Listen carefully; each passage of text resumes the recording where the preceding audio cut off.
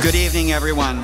Thank you for coming, especially on this astonishingly beautiful spring evening. It's great that people tore themselves away from the meadows and beach and came up to the campus. We're glad to have you here. I'm Paul Hall, president of the UC Santa Cruz Foundation, and I'm both proud and grateful to be a graduate of UC Santa Cruz and of the law school at Berkeley. This is the inaugural lecture in the UC Hastings Social Justice Speakers Series given by faculty of the UC Hastings Law School in San Francisco. As you will shortly hear, as part of an innovative partnership with UC Santa Cruz. Hastings College of the Law was founded in 1878. It was the first law school in California and then the first law school in the University of California system. Tonight, we're hearing a very important talk by Professor Morris Ratner of UC Hastings, who, before he became a professor, was a very accomplished litigation attorney and partner in a major plaintiff's class action law firm.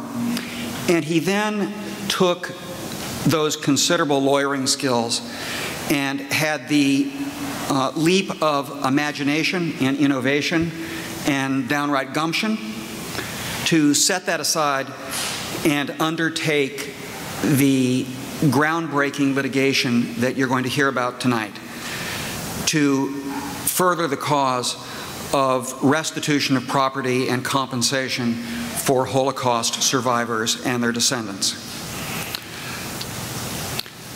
This is the first lecture in this series.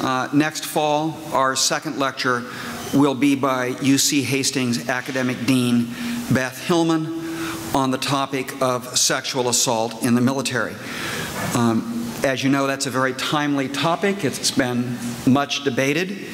There have been two major bills in Congress, competing visions offered by the senators from New York and Missouri concerning the best way to tackle the problem. And we very much look forward to Dean Hillman's talk in the fall. One important talk that is not part of this legal lecture series, but which I would very much invite people to come to, will be held here on April 25, Friday, April 25. It is at the beginning of the alumni weekend, but this is an event open to all, to everybody. It's called Launch, and it celebrates the student experience at UC Santa Cruz. And very importantly, the keynote speaker on Friday, April 25, will be former Secretary of Defense Leon Panetta. Leon Panetta is a great public servant. He served 20+ years as a member of Congress, was chair of the House Budget Committee, became President Clinton's chief of staff, later was director of the CIA, and then served with great distinction as Secretary of Defense. So if you are free the evening of Friday, April 25, I would very much urge you to come right back here and listen to Secretary Panetta talk. This lecture this evening, and by the way, that lecture is described in the green brochure that was available at the tables incoming. This lecture is part of the UCSC and UC Hastings 3+3 program. That is a very innovative partnership between this university and the Hastings Law School, which offers an accelerated academic program to allow students to earn both their BA and the JD law degree in a total of 6 years rather than 7. Again, speaking to the national debate, you've doubtless read many articles in the last few years about the ever-escalating cost of undergraduate and professional school, the way many students are graduating with crushing debt loads, and the way a lot of people feel that they're being priced out of undergraduate and professional schools. The accelerated program is meant for students who are vigorous, determined, know what they want to do, and have the drive to get through college and law school in 6 years. It gives them a help with crediting the first year of law school credits toward their undergraduate degree. So they're 3 years here and 3 years at UC Hastings. It's an innovative program that was just approved all the way up the chain of command at the University of California, and it will get its first applications this fall. Many of you here may be attorneys, and if the program sounds good to you, you can help. You can help with internships, mentorships, and scholarships. And if you like the ship metaphor, think of yourself as getting on board a ship that will help these students navigate to achieve their dreams. The UC Santa Cruz and Hastings Law School partnership really is a case of 1 + 1 = a lot more than 2. Together they can do more than they can do separately. They both, though, have very common values. UC Santa Cruz is known for and dedicated to what we call the transformational student experience, which we try to further with the college system and through our firm commitment to innovative, thinking out of the box, interdisciplinary work. UC Hastings similarly is devoted to social justice, to lawyering for and with underrepresented members of our society, and it is also a leader in another national debate about how to better educate lawyers through giving them practical courses in the latter parts of law school so that they get, under the auspices of the school, real lawyer training just as doctors get in internships. That's, again, a big national debate where Hastings is in the lead in bringing forth solutions. Switching gears now to the subject of this evening, tonight's lecture and Professor Ratner's work is one response to trying to address the unspeakable tragedy of the Holocaust. Here at UC Santa Cruz, we have done what we can academically to address the same problem. For many years now, we have had a program directly on that subject that was funded by the Ann Neufeld-Levin Endowment. Ann was my colleague on the UC Santa Cruz Foundation, where she served as president, and then she gave generously to support a chair in that subject. It takes a lot of people to launch a new program such as the one that we're describing this evening. I want to thank all of them, and a few in particular. First, as I just mentioned, the Neufeld-Levin Holocaust Chair Endowment, the UC Hastings College of the Law, the UC Santa Cruz Politics Department, the Legal Studies Program, the Division of Social Sciences, and the Institute for Humanities Research, and those deans are here this evening. I also want to thank the Santa Cruz County Bar Association, the Santa Cruz Women Lawyers Association, Temple Beth El, the Diversity Center of Santa Cruz County, and Santa Cruz Hillel. And before I get to Professor Kelly Weisberg, I've been instructed to make one public service announcement of great concern to lawyers. This lecture this evening is eligible for MCLE credit, so if you're a lawyer and if you didn't already sign up for your MCLE credit, it's over in that corner after the talk is done. As we move to this evening's main event, I want to say thanks in particular to UC Hastings professor Kelly Weisberg. She is a leading national scholar and casebook author in the fields of family law and domestic violence. She is also a very broad-gauge thinker, an innovator, and a tireless worker who makes things happen. She is really the moving force behind the UCSC and UC Hastings 3+3 program, behind the speaker series, and I really want to thank you, Kelly.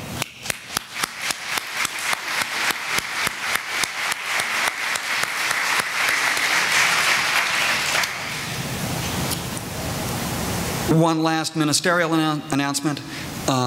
Professor Ratner will allow time for questions, and many people received index cards as they entered, and a few more index cards have been passed out by ushers.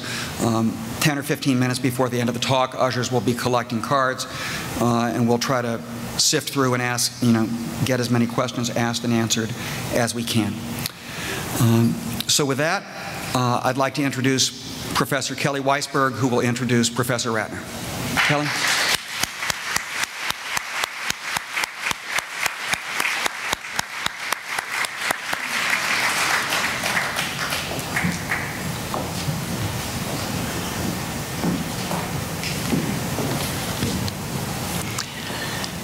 Welcome, everyone. It's an honor to introduce our keynote speaker tonight. I'm proud to call Morris Ratner a colleague, and I'm delighted to share with you the insider's perspective about this very accomplished man. The title of tonight's talk, as you know, is A Monument Man in the Courtroom, Litigating the Holocaust.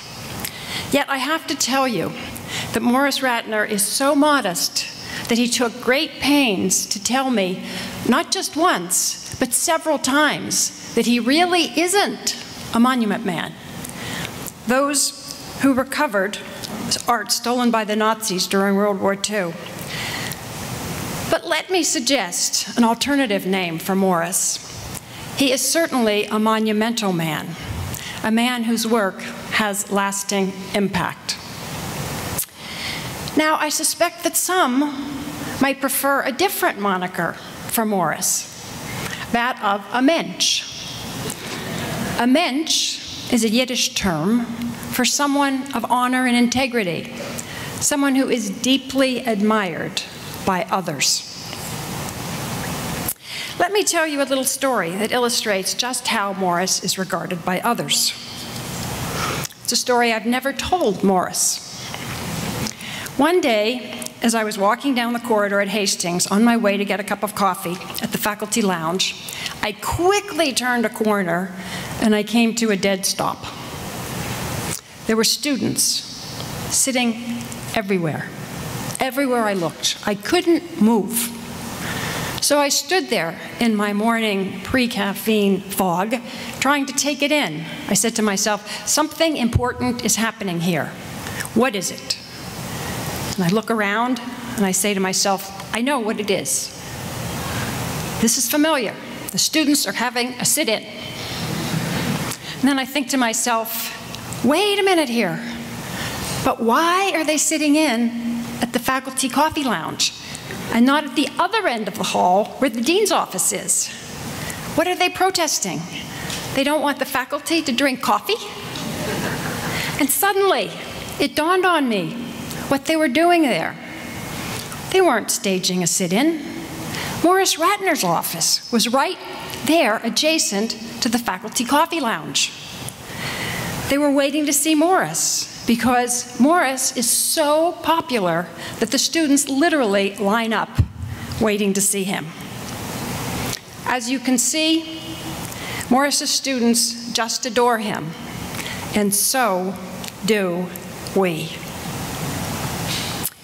Morris is here tonight to talk about his successful prosecution of Holocaust-era legal claims against European companies and governments that profited from Nazi atrocities.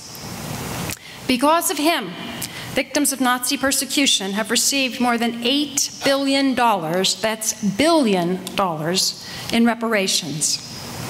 This is a story of audacious thinking, because who would ever have imagined taking legal action in American courts against European companies and governments so many decades after the Holocaust? This is also a story of persistence and ultimately a story of triumph. Morris's success inspired him to become a teacher because he experienced firsthand the power of the law to effectuate change. And he wanted to inspire his students to do the same thing, to use the law as a source of social good. Professor Ratner grew up in the San Jose area. He attended Stanford University and then Harvard Law School, where he taught for 2 years. For many years, he was a litigator in a San Francisco law firm, Leaf, Cabraser, Hyman, and Bernstein, where he specialized in complex litigation, focusing on class action suits. His work emphasized not only human rights, but also consumer protection and environmental protection. As I'm sure you'll agree, this man is a mensch. He is the perfect speaker to kick off this inaugural event in our UC Hastings Social Justice Speaker Series. Please join me in giving a very warm welcome to Professor Morris Ratner.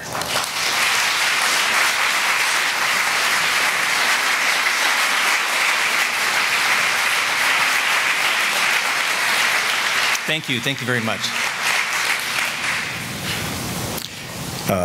Thank you, Kelly, for that very warm and generous introduction. And I also want to extend a special thank you to Kelly.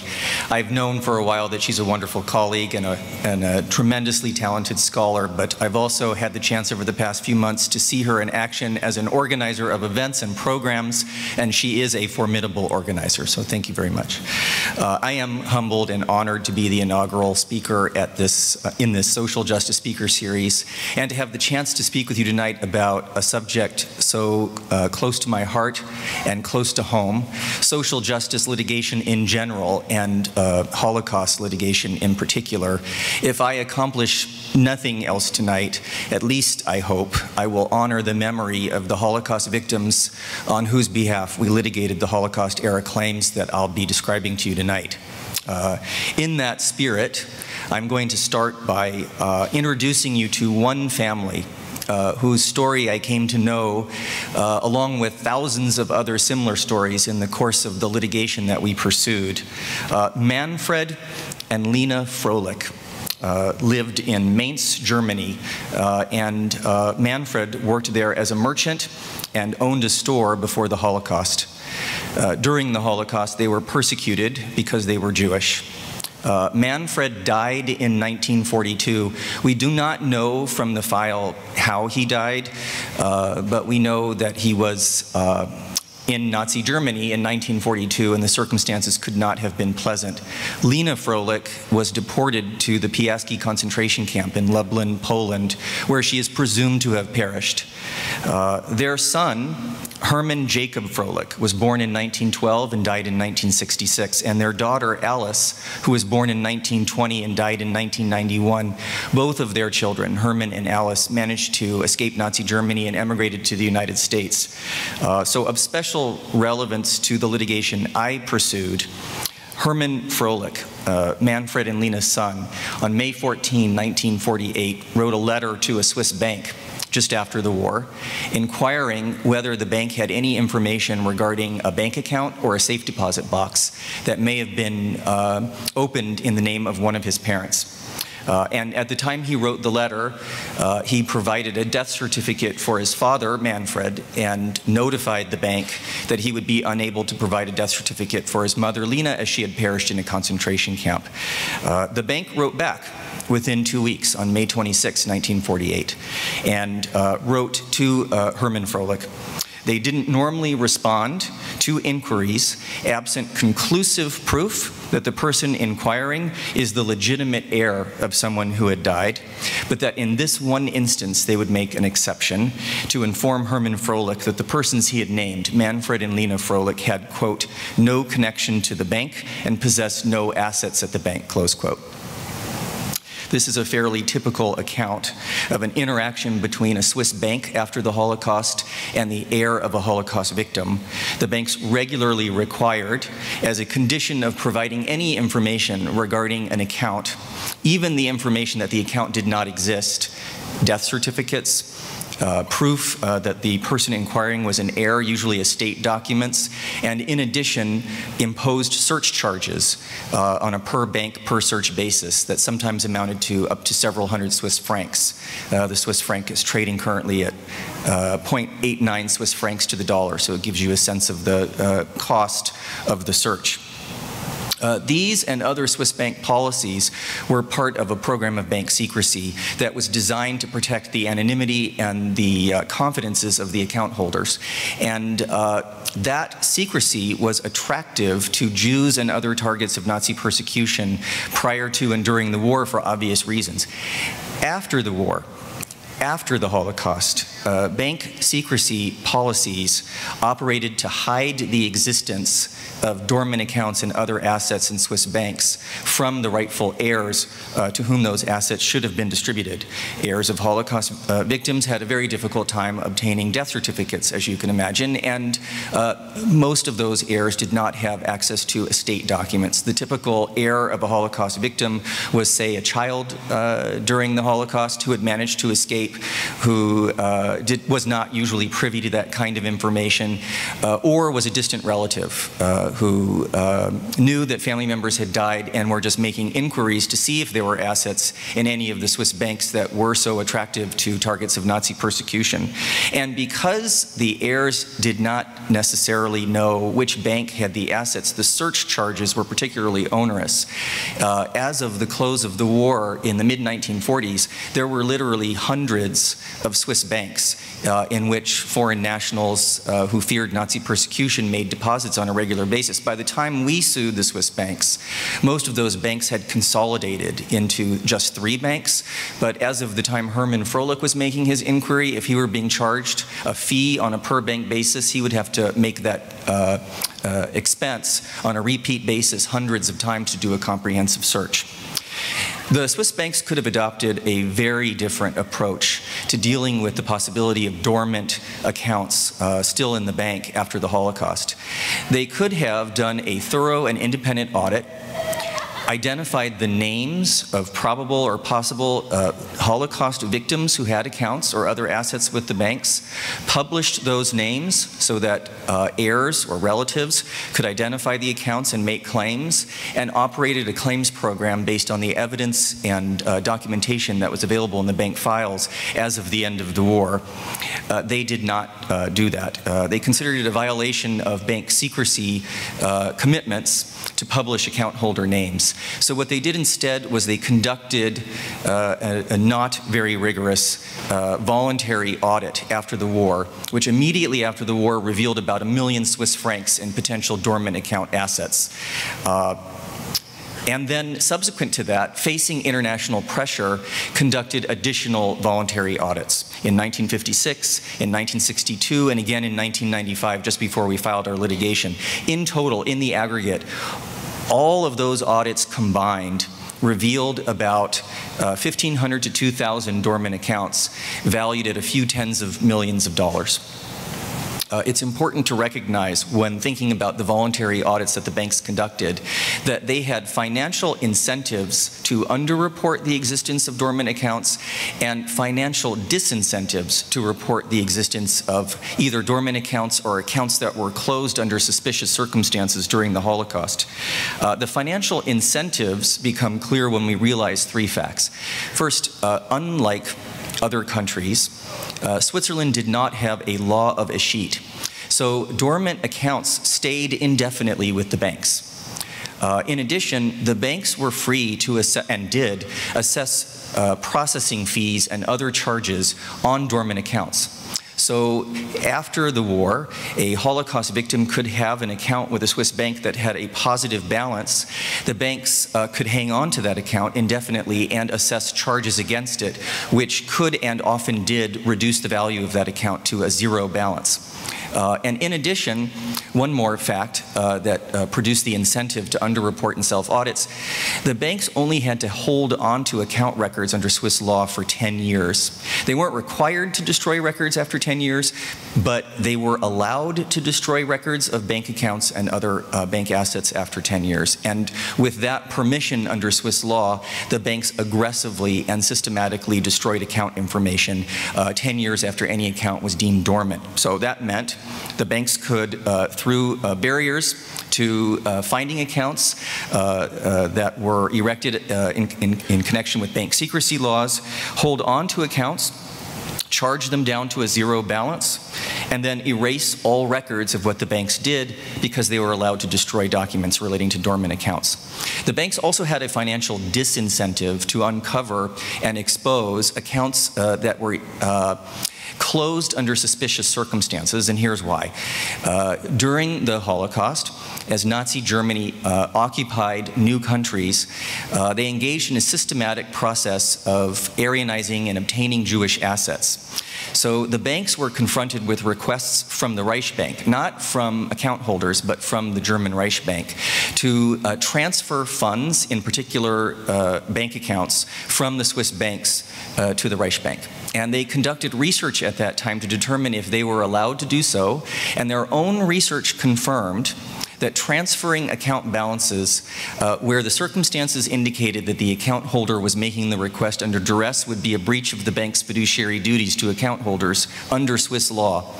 They nevertheless decided to engage regularly in account transfers, sometimes earning fees on the transfers, and always with the hope of maintaining good relations with Nazi Germany. I am assuming the calculus was that the potential liability associated with breach of fiduciary duty claims from victims of Nazi persecution were outweighed by the benefits of maintaining good relations with Nazi Germany. So it is possible that the Froelich family's interactions with, oh, I should tell you one more thing. After getting the May 26th letter from the bank, Hermann Froelich took no further action, right? He had no reason to take any further action. He had no reason to disbelieve the Swiss bank that told him that it had no connection to his parents. And he did what any other rational person would do. He went on with his life. So that story would have ended there, but for the fact that in the mid-1990s, we sued the Swiss banks. We reached a $1.25 billion settlement with the banks, and in connection with that settlement, we had a claims program, and in that claims program uncovered much information that would have remained invisible but for the litigation. I should say we also sued private corporations from Germany, primarily associated with slave and forced labor claims against German manufacturers, as well as claims against private corporations from Austria and French banks. And we settled each such category of litigation on a country-by-country basis. The total amount of all the settlements combined was close to $8 billion. Because I only have an hour with you this evening for the lecture portion of my presentation, I can't cover all of those litigations and settlements, but I've left a suggested reading list on the side over here if you're interested, and identified some documents that provide that kind of information, and if there's interest during the Q&A, I can provide more information. I'm going to focus on the Swiss bank litigation I've just described, and in particular on the dormant account claims in that litigation, and on the Froelich family claim as a vehicle for asking three questions. First, why did we file these cases 50 years after the Holocaust, and how were they resolved? Second, did the litigation and the settlement provide meaningful justice to Holocaust victims? Or put differently, is litigation an appropriate response to the Holocaust? And lastly, because some of you are here getting continuing legal education credit for elimination of bias in the profession, I'm asking, did it matter what the personal identity of the social justice lawyers was in these Holocaust cases, and does it matter more generally? Put differently, for example, should we be biased in favor of Jewish lawyers as litigators on behalf of Jewish causes, like Holocaust litigation? For those of you who are taking MCLE credit, I'll go into law professor mode and ask you to think about that and come up with your own answer, and then I'll give you mine a little bit later in the presentation. So the first cluster of questions, why did we file this litigation 50 years after the Holocaust? In 1995, the Clinton administration declassified World War II-era documents that were located and housed in the U.S. National Archives, but were not available to the general public. Researchers went into those archives, and they found various documents of interest to historians, but in particular, they found two categories of documents relating to the Swiss banks. One category included documents showing that the Swiss banks were the primary bankers for the Nazi regime.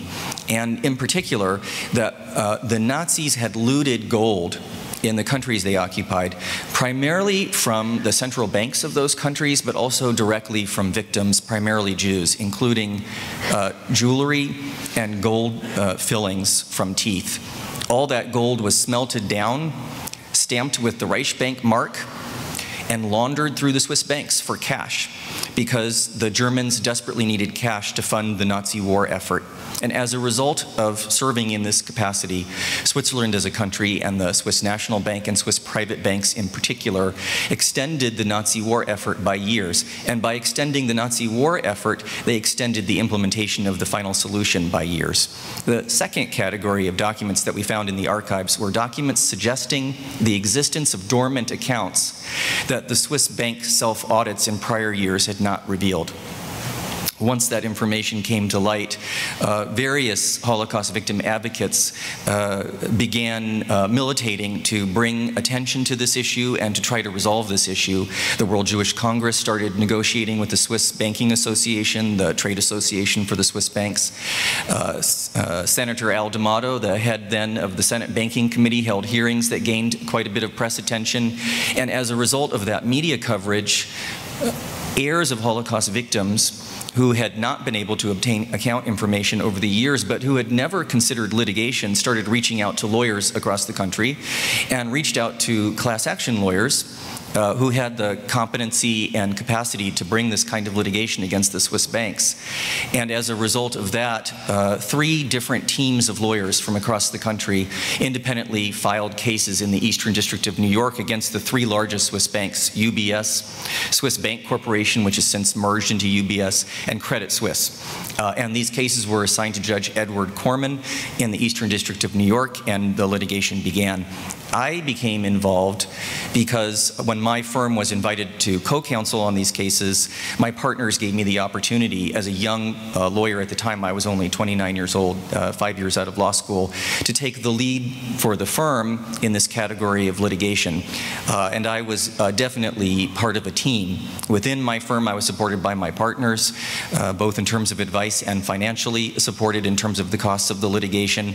And I had a team of associates working for me, then junior lawyers, now seasoned professionals, Lisa Liebov, Karen Becker, Karen Mandel, just to name a few. And my firm was one of 10 firms in the Swiss banks case that managed the litigation, and we were appointed by the court to do that.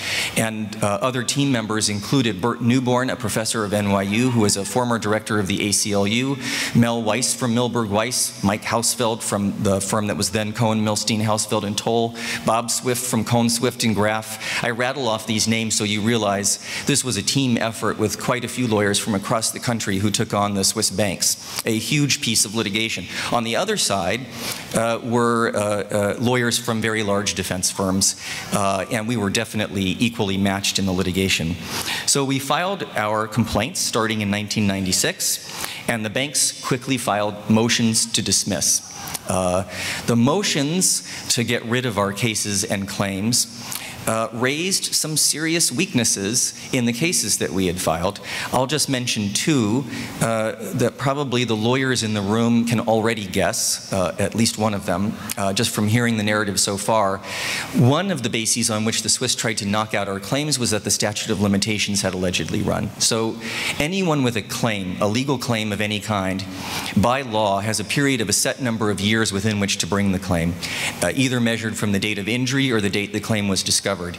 And it is rare to see a case that's filed 50 years after some harm has occurred survive a motion to dismiss on the statute of limitations defense. It has happened, it actually did happen in one of our French banks Holocaust cases, but at the time that we were litigating the Swiss banks case, it was a key weakness for us. In addition, the Swiss banks, through their counsel, filed a motion to dismiss on political question grounds. There's a doctrine called the political question doctrine, which holds that if a subject is better handled by a coordinate branch of government, say the executive branch, the court should abstain from intervening. And in our case, the executive branch over the years had done quite a bit of work on behalf of Holocaust victims through country-to-country negotiations, and the bank's motion to dismiss on that ground was one that presented a real threat to our claims, and in fact resulted in dismissal of Holocaust-era cases that we filed against German companies in New Jersey federal court. So, how did we get from a motion to dismiss that raised some very serious threats to our litigation to a $1.25 billion settlement within a few years? I'll give you 4 key reasons, and I'm going to give you a list of reasons that also gives me an opportunity to highlight certain facets of the litigation that I think are interesting and helpful in terms of understanding the significance of these cases. First, the bank's defenses were mostly technical defenses, right? Whether the statute of limitation has run is a question of the timeliness of the filing of the claims. Whether the political question doctrine should be invoked is really a question of who should resolve the matter, who should be deciding what the right thing to do is in light of the wrongs that are described in a complaint. They don't go to the merits. On the merits, we felt we had very strong claims. On the merits, we thought we could prove that the Swiss banks aided and abetted genocide in violation of international law by extending the Nazi war effort when the banks laundered Nazi gold. And on the merits, we thought we had a very good chance of demonstrating that the banks mishandled client funds in breach of their fiduciary duties to Jewish and other depositors who were targets of Nazi persecution. So if we could survive these technical defenses, we would be in front of a jury in Brooklyn arguing the merits of these cases, and we thought we had a very good shot there. So that added tremendous value to these claims. Second, we had a wonderful judge.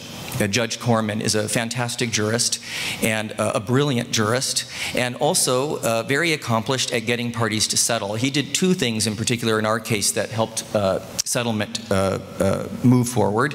One thing is he took his time on motions to dismiss. And whether he did this intentionally or not, he created a space in which the parties could negotiate settlement. Without that, we would have had a difficult time because there were so many complex issues that had to be negotiated. And second, when the settlement negotiations looked like they were falling apart, towards the end, there was a $1 billion gap between the parties. The Swiss banks said they would not pay a penny more than $450 million. And we, the plaintiffs' lawyers, after consulting with other victims' advocates, including Holocaust survivor groups, insisted that we would not accept a penny less than $1.5 billion, given the nature of these claims and the bank's conduct. The judge brought us together over dinner at Gage and Tollner, a restaurant in New York, and had the parties talk late into the night until we finally reached a settlement at $1.25 billion. Another reason we were able to settle a case, despite strong defenses that the defendants had in their arsenal, was that in a move I'm sure the banks later came to regret. The banks agreed with the World Jewish Congress in 1995 to do an independent audit supervised by a committee they set up called the Volcker Commission that was headed by Paul Volcker, the former head of the Federal Reserve. And under that Volcker Commission's stewardship, the primary accounting firms in the United States and the world went into the Swiss bank's files and conducted the most comprehensive and expensive audit in the history of accounting. It would cost $200 million just to pay for the auditors, not for the Swiss bank's time. And it revealed some facts that I want to share with you. The auditors found that 6.9 million accounts were open or opened in Swiss banks during the relevant time period, 1933 to 1945. Of these, documents relating to about 2.7 million accounts were completely destroyed. There was absolutely no record, not even the name of the account holder.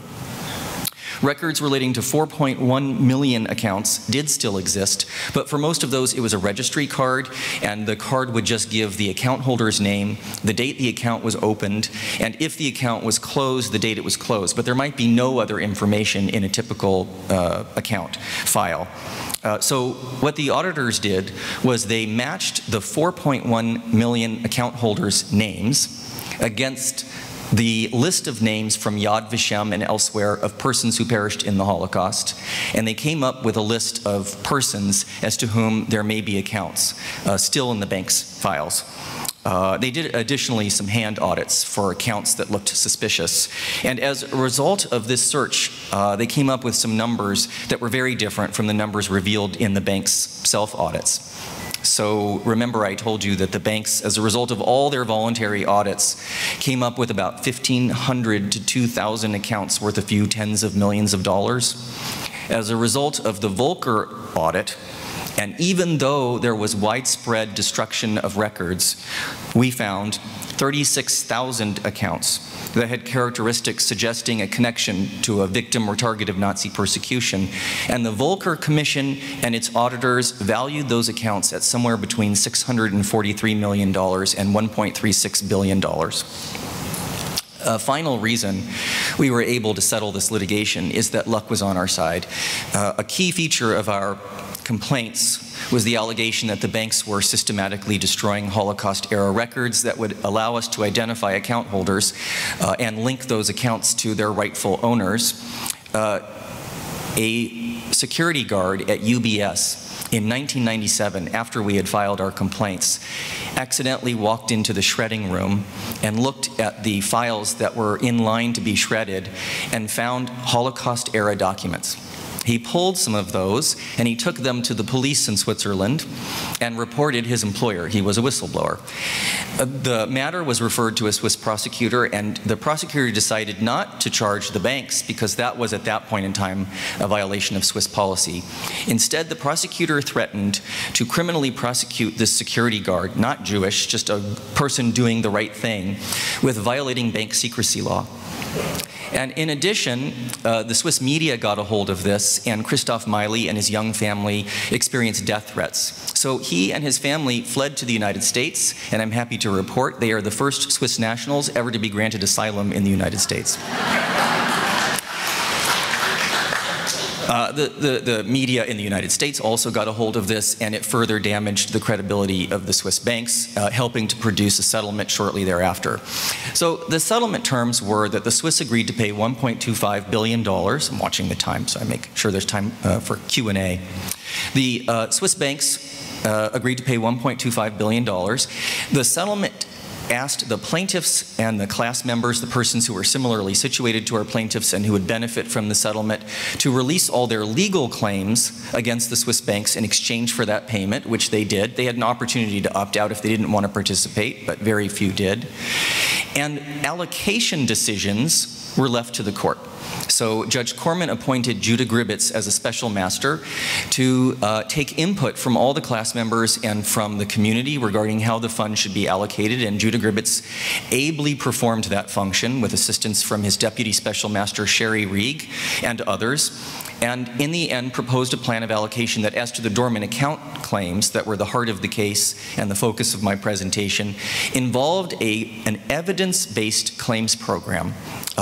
We could have done a non-evidence-based claims program. We could have just equitably allocated the funds among all persons who met some threshold determination. But instead, we wanted to use a compensatory damages model, not a reparations model, and I can talk about the difference in Q&A if there's an interest, but we wanted to match the strength of the claims with the amount of the payment in order, in part, to be fair to those persons who are relinquishing legal claims, but also to rebut claims that this litigation was just blackmail and that it wasn't based on evidence, claims that had been made by the Swiss banks and their supporters.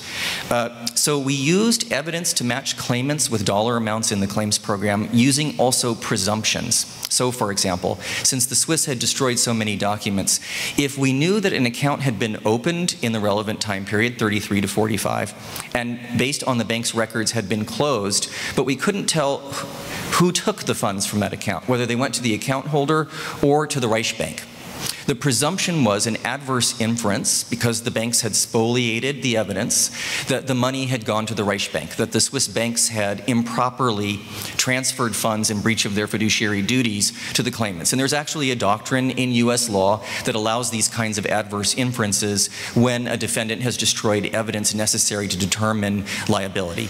And similarly, if the banks had destroyed the evidence indicating the value of the account at the time of closure, we used presumptive average values. So we knew for any particular account type what the average value of that account was as of 1945 and could make an award on that basis. So how did the Froelich family fare in our claims program? 50 years after Hermann Froelich wrote his May 14, 1948 letter to a Swiss bank, and several decades after Hermann Froelich's death, his sons, Peter and Gerald Froelich, filed a claim in our litigation. So we used the Volcker audit results and other sources to process that claim, and we found copies of the May 14 letter from Hermann Froelich, which he had long since lost, copies of the May 26 response from the bank, which Hermann Froelich had long since lost and was no longer with his family, and we found two accounts, one from Lena Froelich and one opened by Manfred Froelich, Froelich's parents. The bank records indicated that the account for Lena Froelich had a presumed average value of 47,400 Swiss francs, and the account of Manfred Froelich had a presumed average value of 162,500 Swiss francs. And the reason Peter and Gerald Froelich knew to make a claim was because he saw his grandparents' names in a published list of names, so was able to make a claim that would otherwise, through bank secrecy laws, have been impossible. As of March 2013, this claims program took a long time to implement. The claims process associated with the settlement resulted in the payment of more than 17,000 dormant account claims, with average payments for documented claims of in excess of $150,000. So with that in mind, understanding what the litigation was about and how we achieved this settlement, I'll turn to the second cluster of questions that I promised I would consider with you, which is, did our litigation provide meaningful justice to Holocaust victims? Was litigation an appropriate response to the Holocaust? There were several very serious criticisms that were leveled against the lawyers and the plaintiffs who pursued this litigation. I do not have time in this lecture to cover all of them, but I did want to address what I thought was the most powerful and the one that certainly received probably the most press attention. That was that suing for money dishonored the memory of those who perished during the Holocaust and made Jews look like they were just out for the money, since Jews were primarily the plaintiffs in the Swiss banks case. That was the criticism. And I respect that criticism, and I respect the persons who made it. It was made by Holocaust victim advocates, including Abe Foxman, who was then associated with the American Anti-Defamation League. So this was a difficult criticism that was leveled, but it was one that was met by a response not just by the lawyers, but by other victim advocates. For example, Elie Wiesel, hearing this criticism, responded that we should not be editing our stories in response to fears of anti-Semitism, that we should just tell our truth. And if our truth includes property claims as a result of the Holocaust, then those stories need to be told. And other victim advocates similarly rejected the criticism, including the WJRO, the World Jewish Restitution Organization, which was devoted institutionally to helping Jews in particular recover assets that had been Aryanized or otherwise stolen by Nazi Germany and by private entities that were collaborating with Nazi Germany. I too obviously disagreed with the criticism. However we characterize the Holocaust, property has to be a big part of that narrative. The Nazis murdered 6 million Jews. They destroyed European Jewish communities and culture. And they also, in connection with that, committed one of the greatest thefts in history. They took billions of dollars in Jewish assets systematically and intentionally to fund the Nazi war effort. That was a part of the final solution and was an impetus for the final solution in addition to anti-Semitism. My view is that highlighting the Swiss bank's role in that theft does not dishonor the victims of Nazi persecution. It dishonors the banks. The world now knows that Swiss neutrality, serving as the bankers for the Nazi regime, was immoral. And the world now knows that Swiss bank secrecy, which through the years had been used as a principle, as a moral commitment, and as a business commitment by the Swiss banks, was also an opportunity by those same banks, motivated by profit, to exploit Holocaust victims and their heirs. You get a little sense of the impact that this has, truth-telling that our litigation served has had when you see recent press coverage describing the Department of Justice's criminal complaints against various Swiss banks for using bank secrecy to help United States citizens avoid paying taxes. In response to those criminal charges, the banks waved the shield of bank secrecy, and that shield simply does not have the legal or moral weight that it had before we brought the Holocaust-era cases. So I'm actually proud of that accomplishment. Did the Holocaust-era litigation provide meaningful justice to Holocaust victims? It was justice delayed in that it was justice 50 years after the fact. Many of the people on whose behalf we could have sued perished during the Holocaust, and their heirs had died by the time we brought these claims. As a result, evidence was lost, memories faded. So in that regard, it was justice, but justice delayed. And for those persons who had legitimate claims, but at least as to dormant accounts, for whom we could not find any documentary evidence, it was definitely an imperfect justice because we were unable to compensate those persons given the structure of the claims program. But for thousands of persons like Peter and Gerald Froelich, our litigation and our settlement provided real, meaningful justice. And for all claimants, we provided an opportunity to make a claim, for that claim to be heard sympathetically, for the evidence connected to that claim to be marshaled, and for payments to be made on those claims that matched the strength of the evidence. And for a United States lawyer committed to procedural due process, that is a form of justice. Of course, it is not complete justice, but it is a form of justice. So, I'm switching to the third and last of my clusters of questions, but I've been asked to ask those of you who wrote down questions, and I encourage you to do so if you have any, to pass those to the aisle and to pass them to the same aisle. So if you could pass them all to your left. Whatever your left is, you can pass your cards to the left, and those cards will be collected. The last topic that I'm addressing is, does personal identity affect the quality of social cause lawyering? For example, is a Jewish lawyer a better advocate for Holocaust victims than a non-Jewish lawyer? Should we be biased in favor of having persons who are members of the victims' groups on whose behalf they're litigating be counsel for those groups? I'll venture a conceptual answer, a doctrinal answer, and then an answer from personal experience. Conceptually, the answer to this question depends in large part on what it means to be a Jewish lawyer. For those receiving CLE credit, there are some materials on the side of the room, including a reader that has 2 articles in it, one by Professor Sanford Levinson and the other by Professor Russell Pierce, both of whom developed models of the Jewish lawyer that I'll describe for you. One model is the lawyer who happens to be Jewish, say Jewish by birth, but who has not been raised in a household that emphasized Judaism either as a culture or as a religion, didn't have any sense of a communal identification with other Jews, and considers his Jewishness to be no more relevant to determining his characteristics as a person or his identity than his hair color or his eye color. A second model they posited was the ethnic Jew.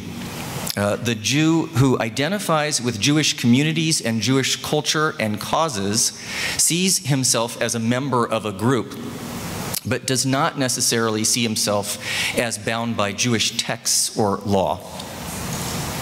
A third model they posited was an ethnic Jew who not only sees himself as connected to the Jewish community, but sees that Jewish community as tied together by a shared experience of having been persecuted over the centuries, and thus identifies not only with other Jews, but culturally with other persecuted minorities. And then a final model they posited was the Jew who is a religious Jew, an observant Jew, who follows Jewish texts and Jewish law.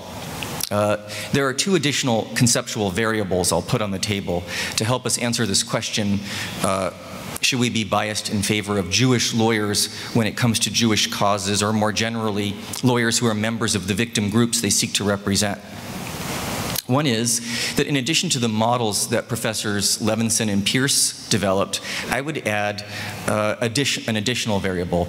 It matters whether the particular lawyer's identification is intense or not. The level of intensity makes a difference. So you can have someone who is, for example, an ethnically identified Jew, but is weakly ethnically identified, identifies with Jewish culture or communities, but is mostly assimilated. That person might react to Jewish causes or issues that come up in the context of lawyering differently than, say, someone who is strongly ethnically identified as Jewish. And then the last variable I would put on the table conceptually is the inferences a lawyer draws from his or her Jewish identity will vary by lawyer. So, for example, take the ethnic Jewish lawyer whose identification is not only with the Jewish community but with other persecuted groups. That person may draw as an inference from his Jewish identity that it is important to be committed to the rule of law. That rule of law, that commitment to principles and equality ultimately is in the best interests of persecuted minorities, including Jews.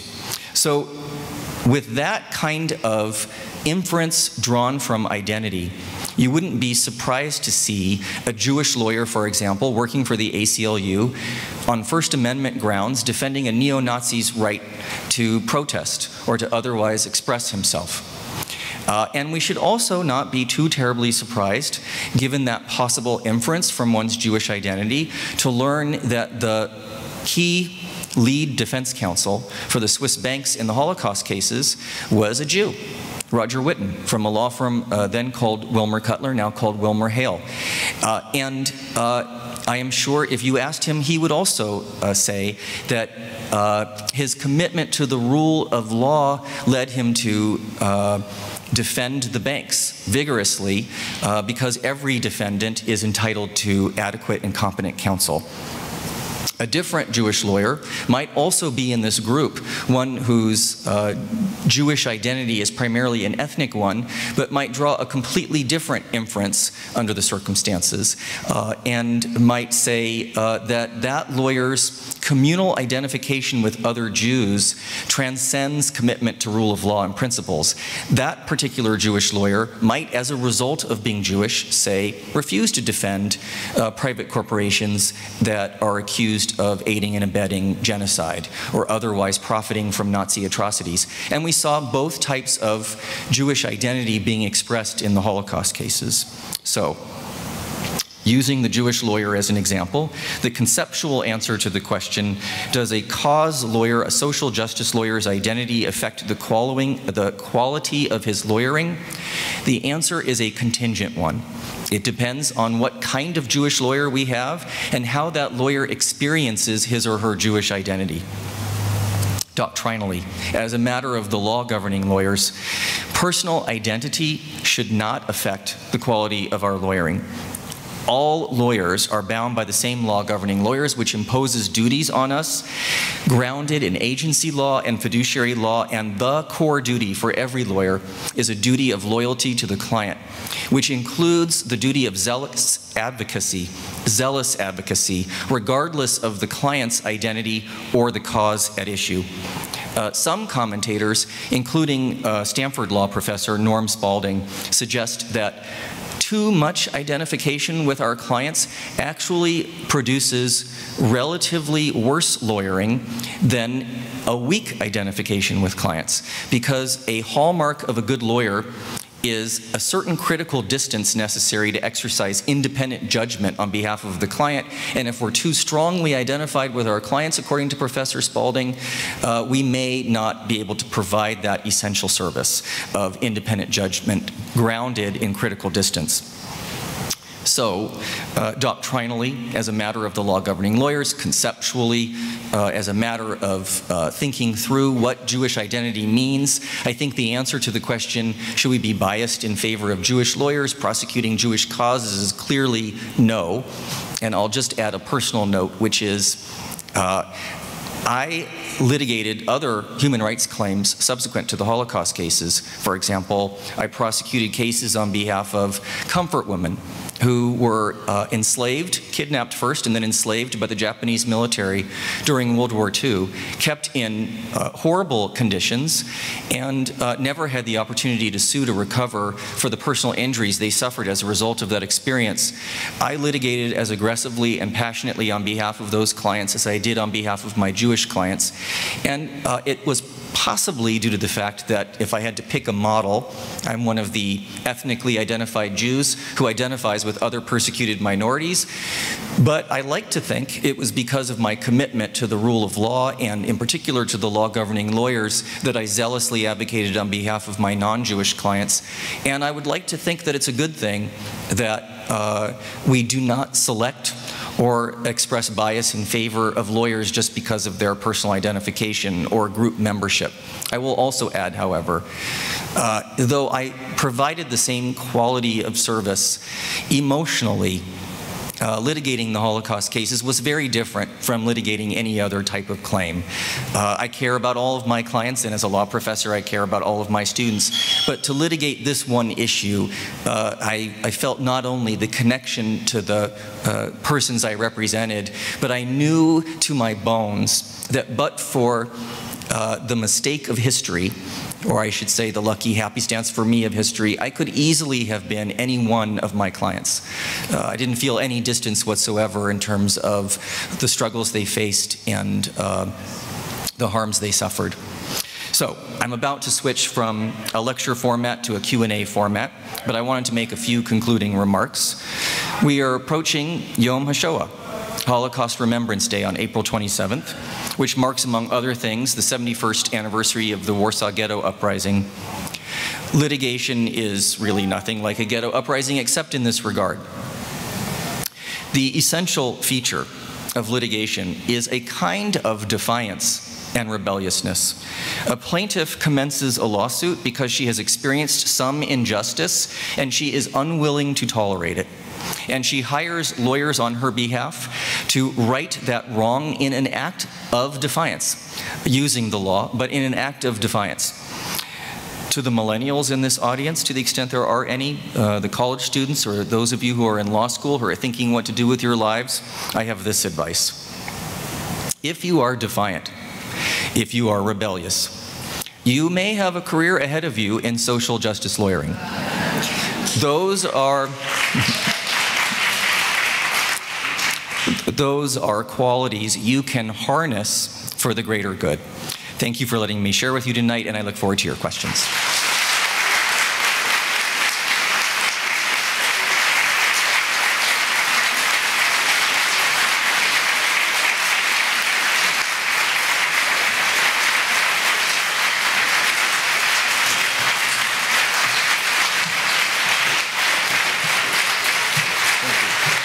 Thank you.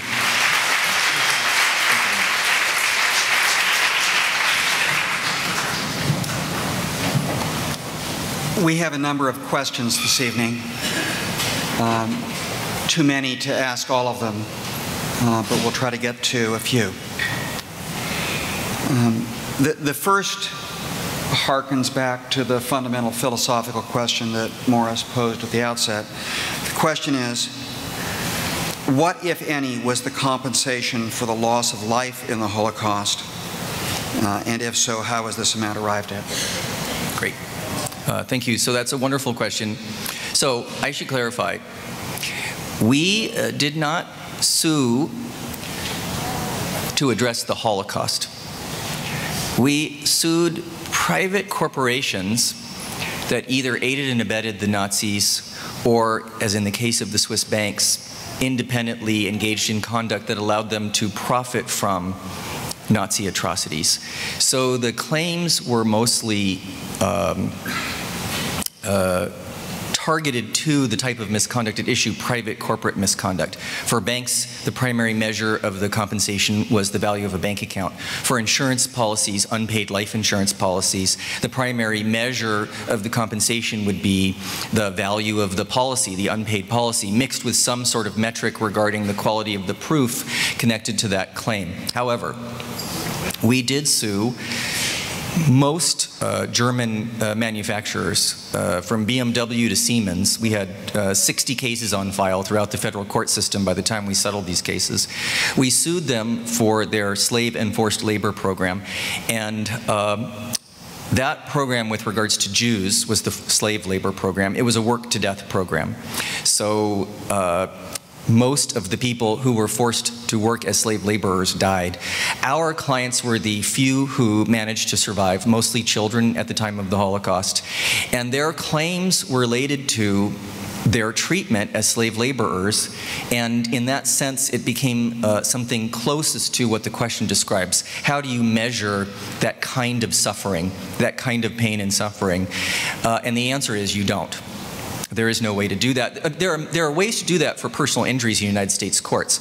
There was no way to do that in connection with payments to Holocaust survivors when we had capped settlements. So we had, for example, a $5 billion settlement with German manufacturers for the slave and forced labor claims, but there was no way to come anywhere close to compensation amounts that bore any serious relationship to the kind of pain and suffering those persons endured. Instead, we used a reparations model of payment. It became a symbolic payment to each person as a form of very imperfect justice, simply to acknowledge the wrongdoing of these manufacturers. But there was no real relationship in that regard between the actual suffering on an individual by individual basis and the compensation. So following up on the corporate issues, the next question concerns Jewish and other Holocaust survivor or Holocaust victim accounts taken by the Nazis. And then it goes on to ask, were any American companies guilty of profiting from slave labor in Germany? Such as American companies like General Motors or Ford that might have had plants, or IBM that might have had business relations? Yes. So we sued IBM, we sued Ford, we sued American companies that had German subsidiaries where the German subsidiaries used slave labor. Actually our first of the slave labor cases was against Ford Motor Company, a Holocaust survivor who had been in a concentration camp and forced to perform slave labor for a Ford subsidiary in Nazi Germany. Was our primary lead plaintiff.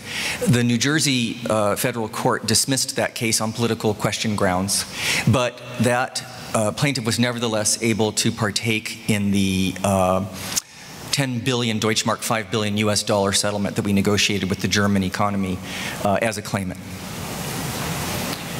I'm going to merge two questions here.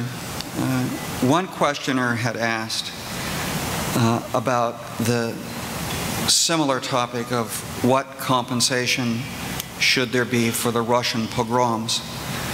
And another questioner asks, do you think there should be a statute of limitations on claims like this?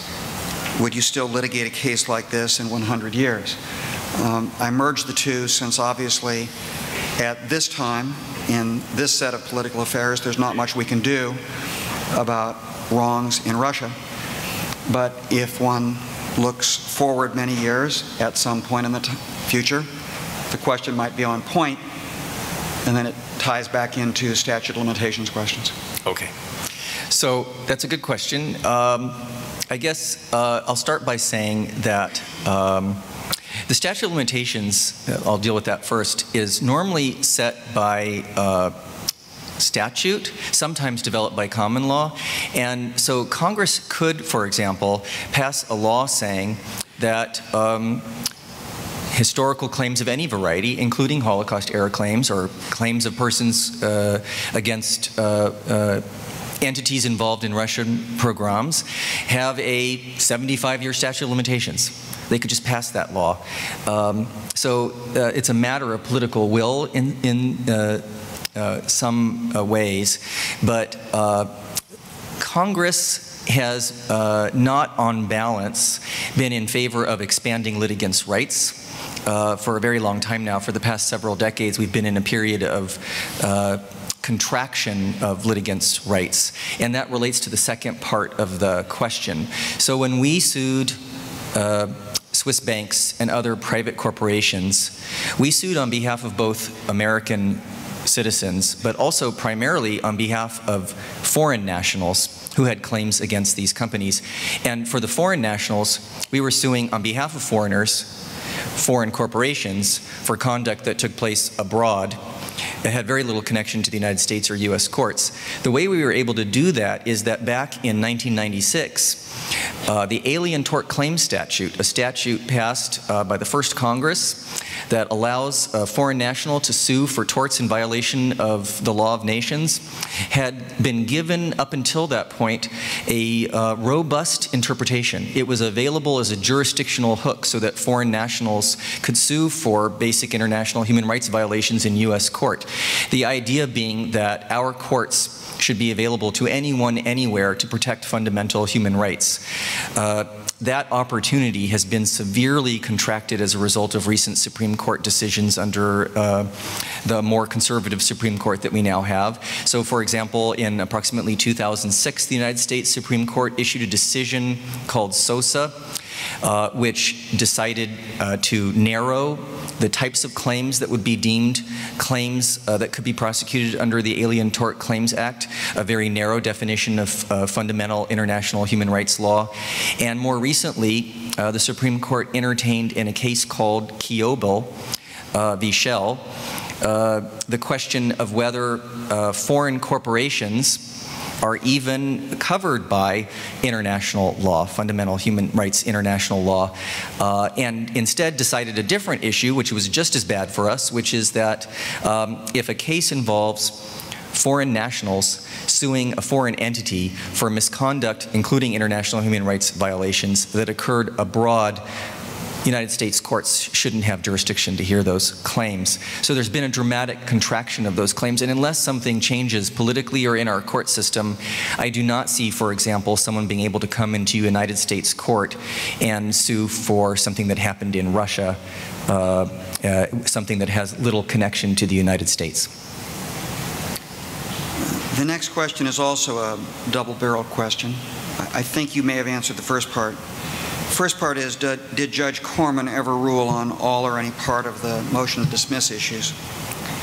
And the second related question is, assuming that you proceeded to trial and obtained a judgment, how did you intend to enforce the judgment? Oh, those are great questions. So Judge Corman never ruled on the motions to dismiss. We settled those cases before he ruled.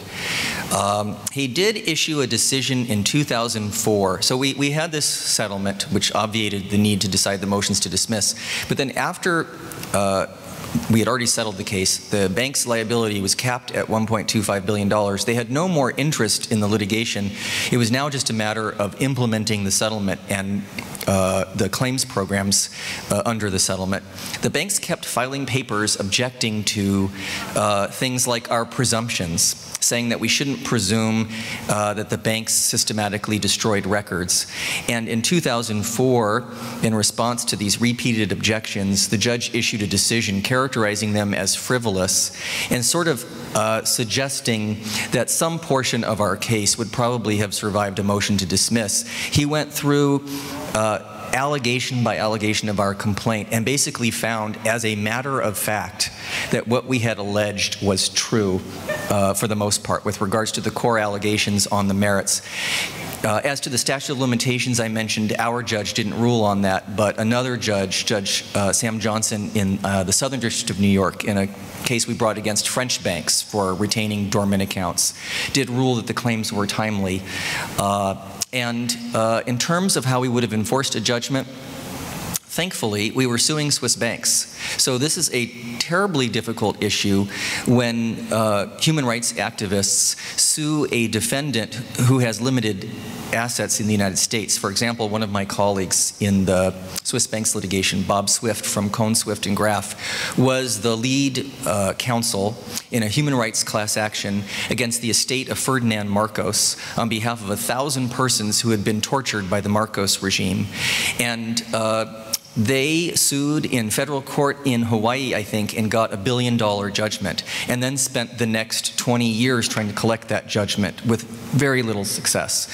But we sued United Bank of Switzerland, UBS, and Credit Suisse, and they have very many assets in the United States. I have little doubt that we would have been able to enforce a judgment here given the extent to which those banks are interconnected with the United States economy. Regarding those settlements, have all the funds and claims been processed? And were there any leftover funds? And if so, what was done with those funds?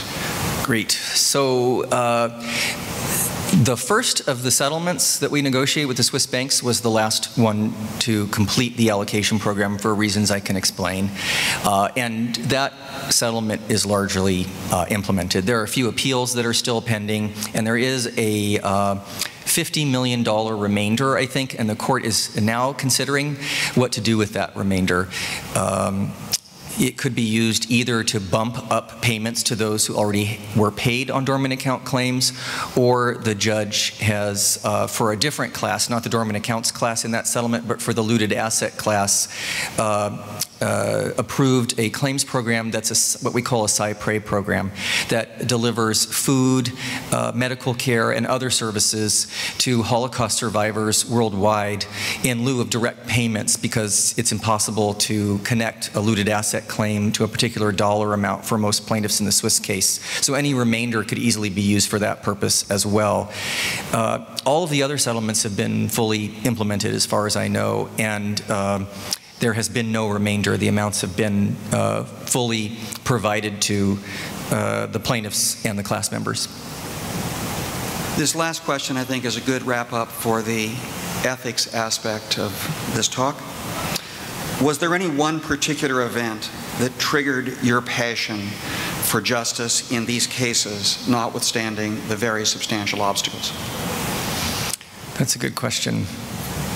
So I don't know that there was any one event, but I'll tell you, we labored from 1996, when we first filed these cases, with contact with our clients and a few people in the community, but not with the opportunity to talk to large groups of people until we settled the first of the cases, the Swiss banks case, in well, it was settled in principle in 1998, but we didn't have the final settlement approved until 2000.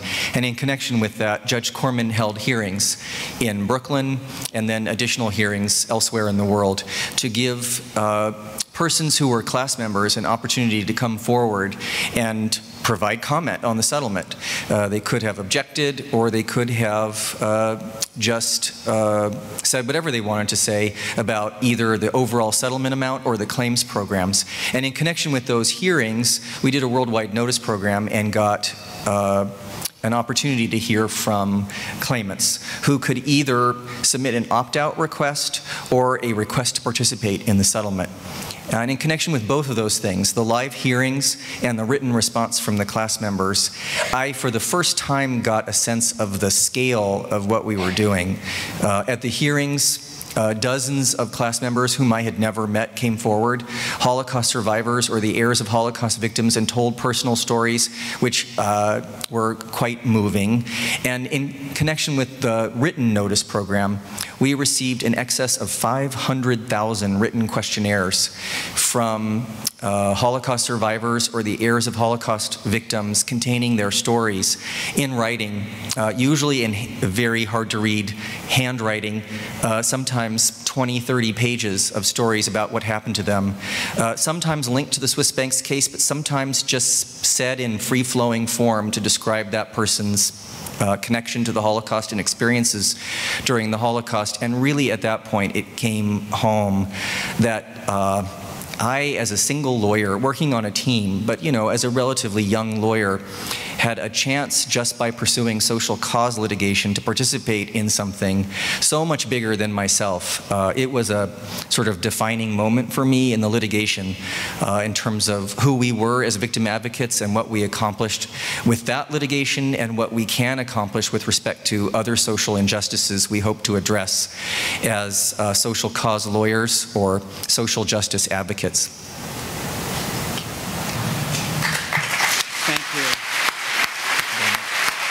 Thank you very much. Thank you very, very much.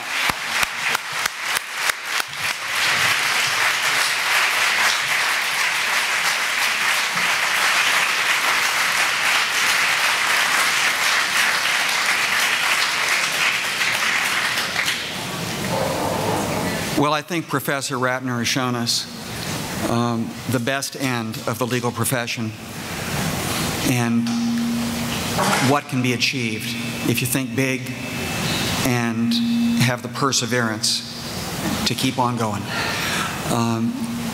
Really hope that we can see you back here in the fall for the next installment in this lecture series. So again, thanks to Professor Ratner, thanks to Professor Weisberg for putting this together, thanks to UC Hastings. Thank you all.